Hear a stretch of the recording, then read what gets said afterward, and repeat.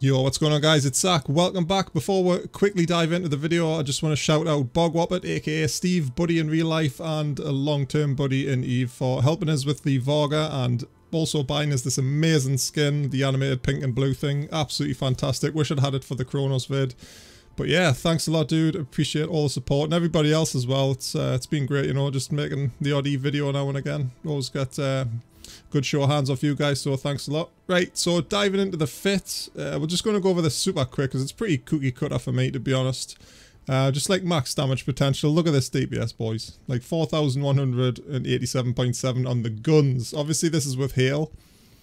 And it's not actually a bad range when you think about it. I mean, the top end fall off's 51, but you can obviously hit like way beyond that. And because the DPS is so high, you're still doing like decent, like even beyond that, right? But yeah, so we've got polarized autocannons because like DPS, right? Bastion mod, a couple of tractor beams, Salvager, which we never really use. The mids are pretty much standard, same as the Chronos, right? So we've got the Gist-X extra large shield booster for the cap, which helps the Vargur quite a lot, even though I'm starting to feel like I need to start like stepping away from being cap stable. I mean, I'm not really cap stable here, but we're like 20 minutes, right? Because it's really not needed on these ships, I think. Like in the future, I think we'll revisit them and see how we can rework all that sort of stuff. We've got X-type, we're Gist-X type Microwarpdrive again. That's for the non-capacity capacitor nerf. Bit of a mouthful to say that. Large cap battery for the actual cap. Couple of tracking computers with optimal range scripts, which give a nice little bit of extra range. And as always, the micro jump drive slots your flex slot, so you can put like a amp boost in there or anything you like. It's pretty much depend on the mission, I would say. Or you could even put like another tracking computer in to just go silly.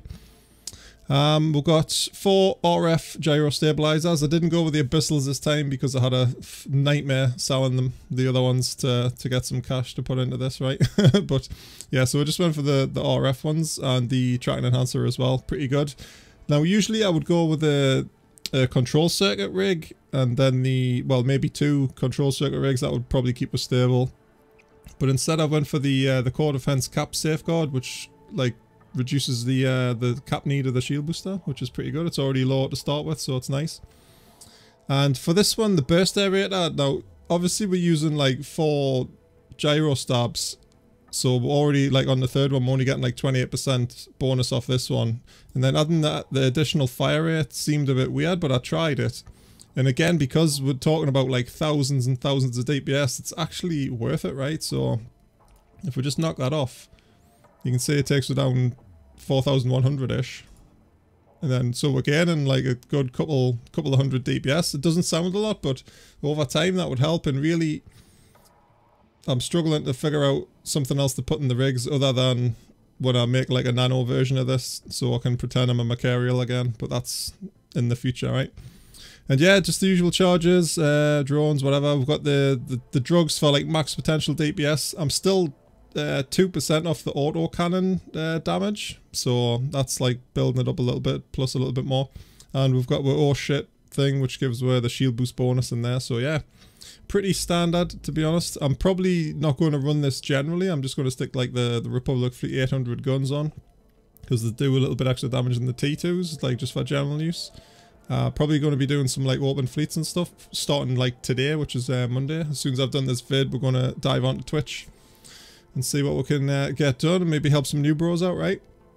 But yeah, I've had loads of fun in the Vargur. I'll probably just overlay some footage. The only thing, like I say, it's like so slow. Like it only gets up to like 1000 ms with the Microwarpdrive on, and I really want to make it like a crazy nano fit. So like 2 nanos and maybe like some friction nozzle joints in the rigs or something, just to make it like as Mercurial as we can. Because I think as much as it's like awesome at DPS, like moving around it just feels mega slow.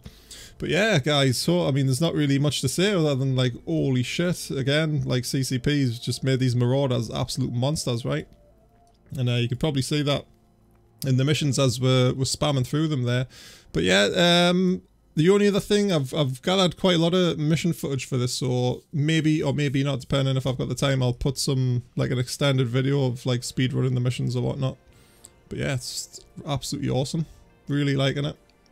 Please share your fits in chat, you know, if you've lost any, have you been ganked in yours or whatnot. Let us know, guys, all the juicy information, and I'll leave you with the rest of the vid. Thanks for watching, and I'll catch you next time. Your vision slips away, you're falling down, but don't be afraid, we're coming back to you, we're holding back until that day you fall again, we're coming back to you.